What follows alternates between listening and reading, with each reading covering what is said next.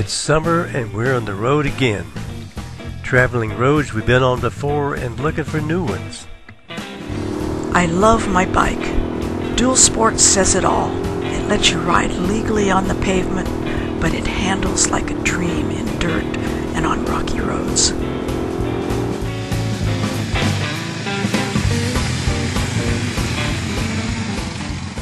Our first destination in Idaho's Central Wilderness is the very deluxe resort, the Diamond D Ranch, 30 miles north of the Salmon River. The owner is an old friend of Nadine's that she hadn't seen in many years.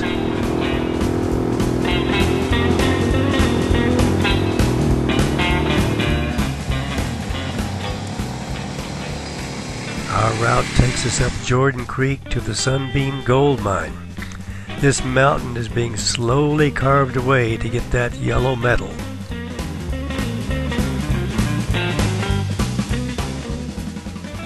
Except for the road and a few private inn holdings, it's all wilderness. A wonderful place to ride.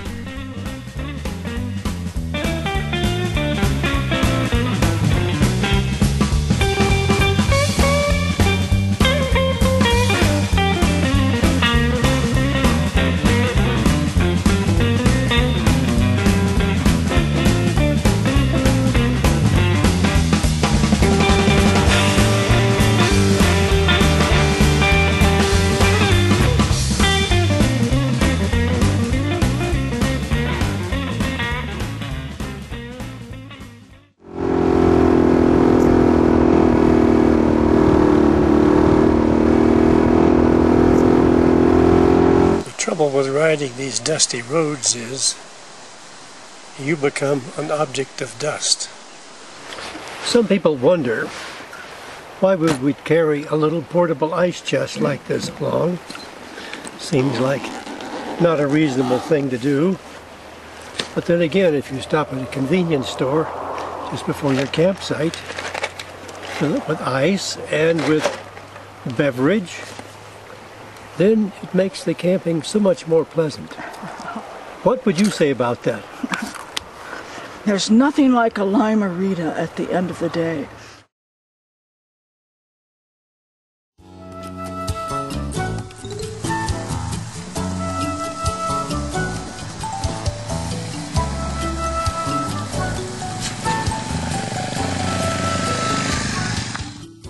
The Bayhorse State Park surrounds the old Bayhorse gold mining area. Besides organizing the old mining artifacts, the state's built an off-road trail system for motorcycles and ATVs. Loaded as we are, we decline to play in the dirt. Well, it looks kind of fun, and it'd be fun to ride around in here, so. And I'm not quite sure why we're not doing it today. Because we have another 100 miles to go. Oh, yeah.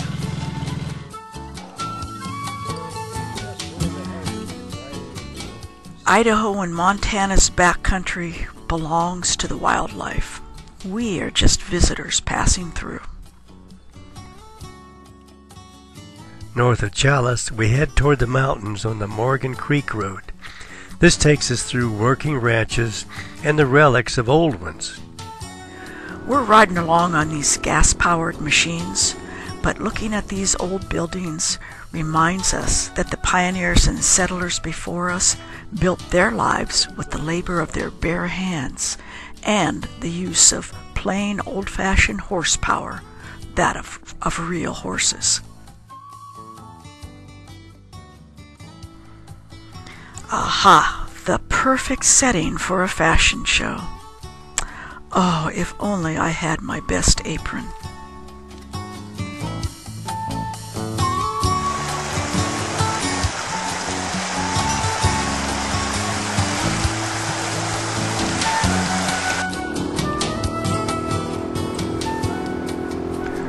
Once we cross over the pass, we head down Panther Creek. This area's had ranching and mining activity for over 100 years, but it still has a great sense of wilderness.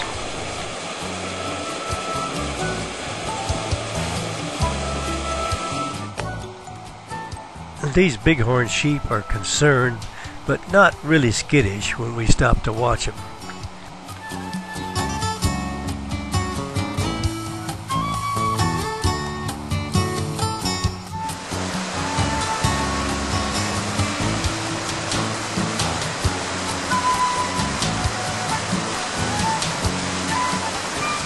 Panther Creek empties into the main Salmon River, just a little west of Shoup.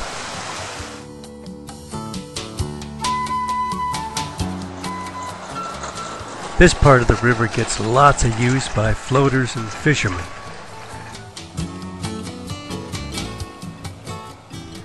There's a new kind of gold mining here now. Instead of digging up the riverbed and banks for that yellow ore, the guides and rafting companies extract dollars directly from the tourists and adventure seekers. These folks are doing a day trip on this stretch just to enjoy the wilderness and a little bit of mild whitewater.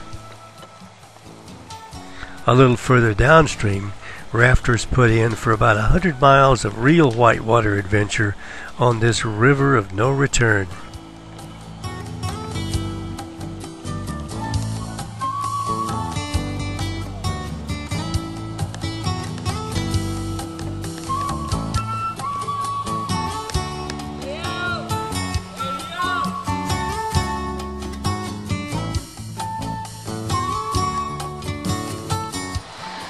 The only thing that does return are the salmon. They swim back upstream for a couple of 100 miles from the ocean to spawn up here.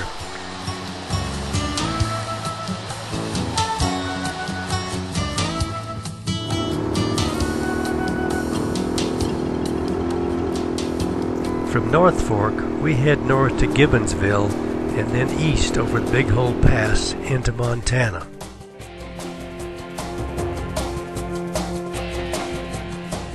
This clear-cut logging on private land leaves the forest looking pretty bleak.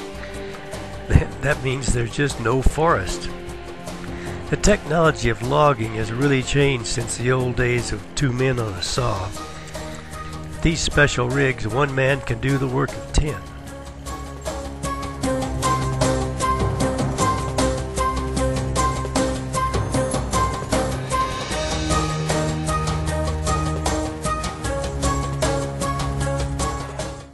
Out of the mountains now, we head east across the Big Hole Valley toward the little town of Wisdom.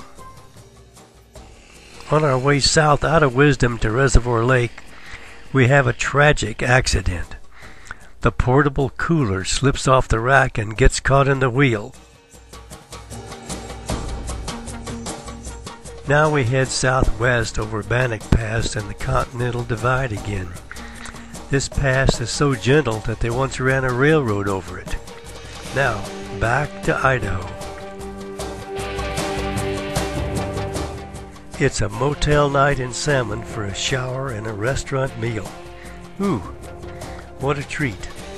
Our plan to cross over the Magruder Corridor comes to a rude halt because of the fire. But another adventure pops up. We meet a man at the Connor gas station who's built a castle. That's right, a castle. It sits on the bank of the Bitterroot River and shows how the determination and skill of 1 man can accomplish a really major creation. Some folks might call him a little bit loony, but I think he's just a talented artist. He's taken this medieval theme to the extremes with all the decor.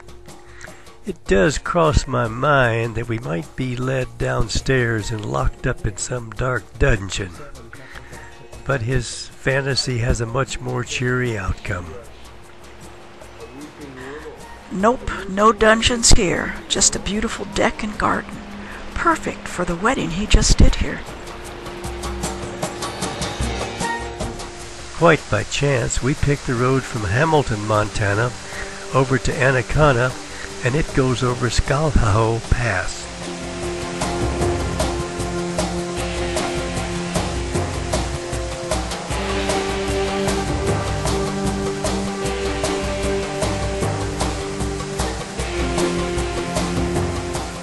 What a great road that takes us to a nice campground on Georgetown Lake just west of Anaconda.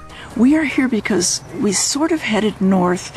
We've had several detours on this trip, and we headed north out of Salmon with the idea that we would go back, we would return to the Magruder Quarter and do it the opposite direction than we did it last year. But when we got to Connor, we found out that the Magruder Quarter was closed. But right now we're camped on a small lake, and about 100 yards from us right now is a very old female moose who is clearly unconcerned about people camping on a lake that she's probably been coming to all of her life. And she just sort of like settled down about 100 yards from here, about 10-15 yards from the lake itself, and is just resting after having a little grazing time, and lots of pictures taken of her by many people who saw her. How was your ride today? It was a spectacular ride. Well, it was a wonderful ride. All of our rides are wonderful rides. I mean, there's just not anything to not enjoy. The castle? Yes, we had a wonderful little side tour of Sir Wayne's castle in Connor, Montana, of all places. A most unusual place and man who it was just a gift to meet, and really, really fun. And I hope we meet him again too.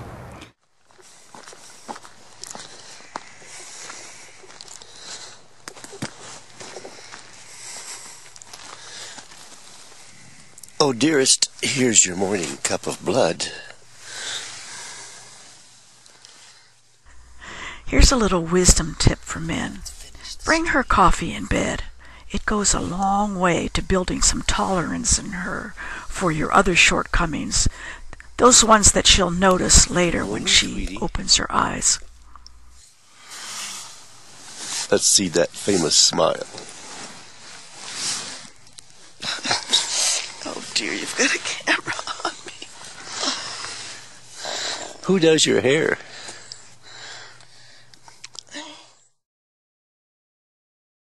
Today's Anaconda shows its heritage as a really rich copper mining town. In its heyday, about 100 years ago, it was the biggest copper producing site in the world. When the price of copper fell in the 70s and other countries produced more and cheaper, Anaconda began to close down. What was left was one of the biggest toxic waste sites in America. Decades later, the region is pretty cleared up, and the local economy is based on agriculture and tourism.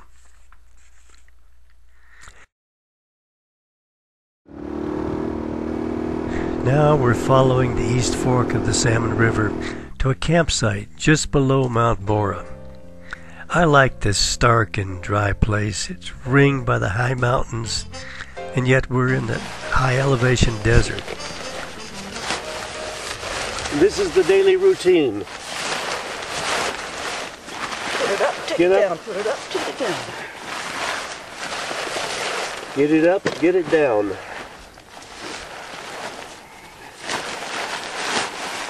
Lucky we don't have to do this in the rain today. Well, we haven't had to do it in the rain yet. Thank goodness, it's been a lovely trip. No rain.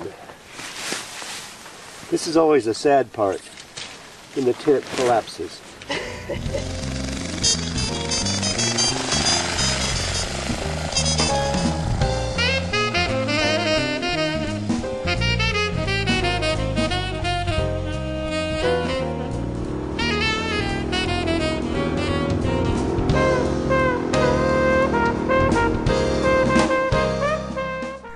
Unfortunately, a sudden shift of gravity causes Nadine to lose her balance and take a tumble.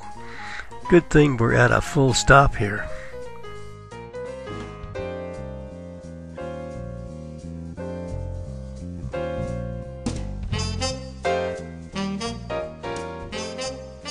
The signs at Mount Bora show the extent of the 1983 earthquake. I'm certainly glad I wasn't here to see that.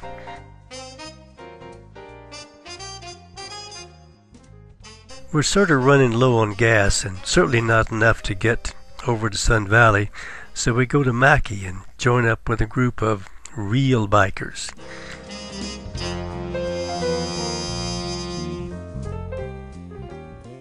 Over the Lost Trail Road, we make our way to the bright lights and glitter of Sun Valley, and then for the last leg home.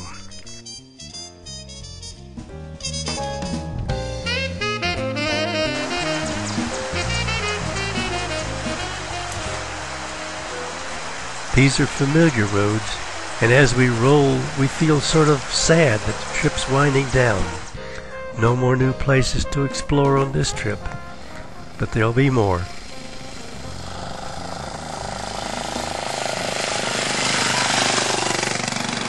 Really happy to have done this trip, and it took me to places that I just didn't know that I was going to go to. Not only geographically, but mentally and emotionally too. Were there places you wanted to go or didn't want to go? It wasn't a matter of want or not want. It was just a matter of that's where I found myself. And when I found myself there, I just tried to be there. And I did, and I'm glad. I'm just glad. It was a good trip. But now I'm looking forward to getting home, seeing the dog, doing my email, having that little puppy curl up next to us in the bed. That's the one nice thing to look forward to in life. There's nothing else.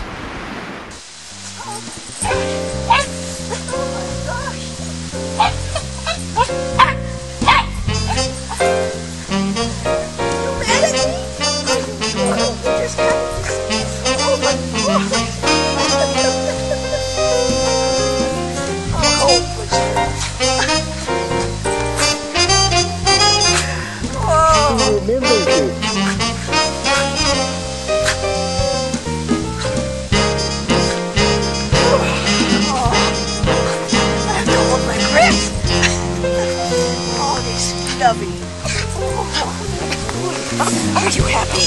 Are you happy?